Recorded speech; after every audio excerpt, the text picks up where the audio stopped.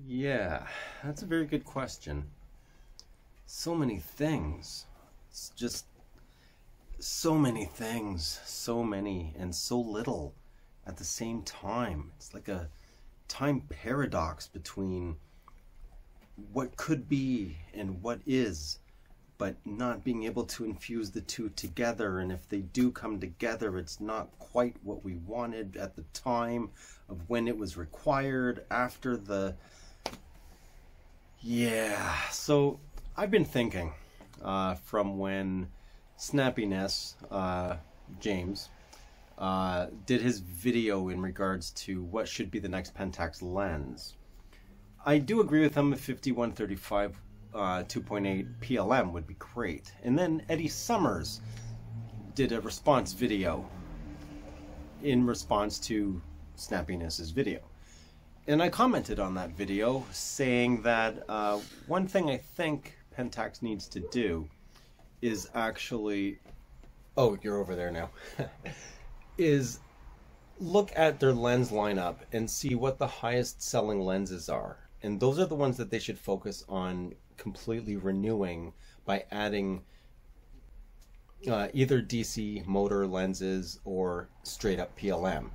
And yeah, this may upset some people that love the limited series. It's a fantastic series, very unique and very highly sought after, with adapters even for mirrorless and whatnot. People all over the world, no matter what brand of camera they shoot, they have a lot of respect for the limited series lenses. So when I say this, I'm not trying to diss any of the limited lovers out there, but it's just looking at the bottom line of the business itself. So say you have a 31 limited, but a 35 2.8 actually sells more. Then what they should do is drop the 31 limited and just revamp the 35 into a PLM. Or you know, even if it's you know, the 77 limited, but the 85 is more popular, or you know, the 42 limited, but the 55 DA Star is more popular. You know, things like that. Yeah, you know, it's very hard to figure out where Pentax should go, you know, at this point. But they need to do something, because as far as I'm concerned, I think as of right now, Pentax has extracted pretty much the maximum that they can do with the camera body. So in regards to autofocus, which seems to be everyone's priority outside of megapixels, I think the megapixel thing, it's starting to kind of wind down a little bit, just because we're at a point now where there's so many megapixels. It's hard to edit the actual images and storage space as well, even though people say, you know, storage space is cheap, you know. But even with that said, you know, the megapixel, oh, it's 64 megapixels, oh, it's 100, ah! You know, there aren't many people flocking straight to those just for the megapixels. It seems to have shifted over to the autofocus. And with autofocus, just like Eddie Summers had stated in his video, you know, it's two halves that come together as one, right? And when the lens and the body work in perfect harmony with each other, like a marriage on a beautiful sunset lit sky. Anyway, when the two of them do come together, that is what will actually dictate how well the autofocus actually works. And even though the K3 Mark III does improve screw drive lenses in regards to their autofocus, and you can actually use screw driven lenses for tracking birds and things like that, it's still not as fast as PLM or a well-designed DC motor lens.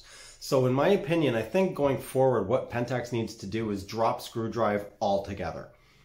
Only have DC and PLM. You know, one of my subscribers did actually mention that they should look at the ultrasonic drive, which in Pentax speak is SDM. It's the exact same thing. Supersonic drive motor versus ultrasonic ring drive motor. It's the same thing, just different acronyms for the same technology. Now, with the amount of SDM failures, I don't know if that's a good idea. Pentax seems to struggle with nailing a proper ultrasonic ring motor drive in the lenses with a 0 failure rate. So I don't know if I would suggest that, but a well thought out DC motor, like for example, the DFA 150-450, does a great job of autofocus, and it is a DC motor lens. Obviously the 55-300 PLM, at this point, everyone is more than aware of how lightning fast the lens focuses. And as well as the DA Star 1650 PLM, lightning fast autofocus. However, in regards to DSLRs, I still don't think we have reached the very, very end of what can be extracted from a DSLR camera. My favorite example is an automotive manufacturer called Koenigsegg. If you haven't heard of them, you need to look it up. The combustion engine's been around for over 100 years, right? So even though it's been around for over 100 years, this one very, very, very tiny company, Koenigsegg, yes, they make ridiculously expensive cars, but it's a very small company. They went back and ripped apart everything that entails creating a combustion engine. And they've literally rewritten the entire rule book of everything. I mean, their latest, some of the innovations they had, and then I'll get to the latest one. And this ties into what I think Pentax really should focus on. What Koenigsegg has done is they got rid of the camshaft, with their free valve technology. So the engines can be built more compact, it's less components, you get better fuel economy with way more power. They have a 2-liter, 3-cylinder engine, twin turbo, 3-cylinder engine with 600 horsepower or something insane, with lower emissions and better fuel economy than other 3-cylinder engines. I don't know, it's insane. So that was one thing they did. They created another vehicle that has no gearbox.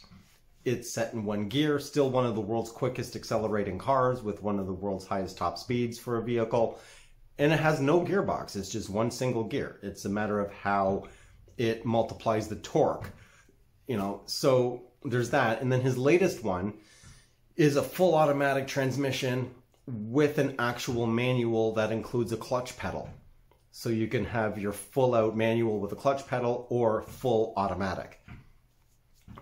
So he's gone and actually looked at all the components individually to see what can be improved on. Do we have the technology now to make this a reality? And I think that's something Pentax really needs to do, at least with the camera bodies. The lenses, yeah, just get rid of screw drive altogether. I mean, screw drive's been around since the 70s, 80s. It's been long enough. It's time to move on. Drop that. If people want to go buy used screw-driven lenses, the camera bodies can still support it. That's fine. But stop producing lenses that are only screw drive. We're way beyond that. That's if they don't want to change the lens mount to create a whole new format. I think that would be the smartest move they could do, and look at what their highest selling lenses are to start work on improving those ones with newer up-to-date focus motors. In regards to the camera bodies, I think they really...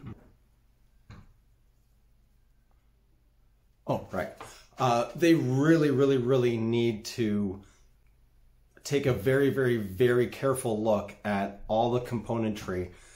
As much of an advance the K3 Mark III was compared to what we were used to for a Pentax camera, at the end of the day, I still don't think it's enough. There's still a lot more that can be extracted. The technology that we have now is absolutely incredible. Better implementation of the eye autofocus and tracking and all that stuff. Yes, I know mirrorless does that, but it also has to do with the autofocus module, right? And, the deep learning and the programming of the camera being able to recognize certain things within those autofocus areas. So the capability is there. It's investing enough to be able to make that a reality. you know, faster drive, you know, a different way to do the mirror. I mean, they've started that, and who knows, maybe the K1 Mark III will have some crazy new technology that we just haven't seen before. Who knows? But if a really tiny car company can completely and utterly rewrite the rules of what we thought was you can't go any further with a combustion engine vehicle, and they completely rewrote the rules from the ground up by analyzing each and every single component. I think that is something Pentax really should do moving forward in order to become the innovator that they once were. Because you have to remember, they were the first with automatic exposure capability with TTL. They were the first with autofocus. You know, I mean, how do you go from being the first of all the things that we come to just take for granted for decades now, and now you've completely fallen behind? Like, you can't rest on your laurels. You got to keep innovating. You got to keep looking at everything and rewriting the books. But that's it. That's what I think Pentax should do moving forward. If you were Pentax, what would you do? I'm curious. What would you do? Let us know in the comments below. And if you want to support the channel, I'll leave that info at the bottom of the description. If you like the video, leave a like. If you haven't, please do subscribe. Always helps out. Over 75% of the people who view my videos are not subscribers. Wow, that's a lot. But yeah, anyway, that's pretty much it. So if you have any ideas of what you think, you want to voice your opinion, leave it in the comments below. That's it. You'll see me on my next video. I'm out.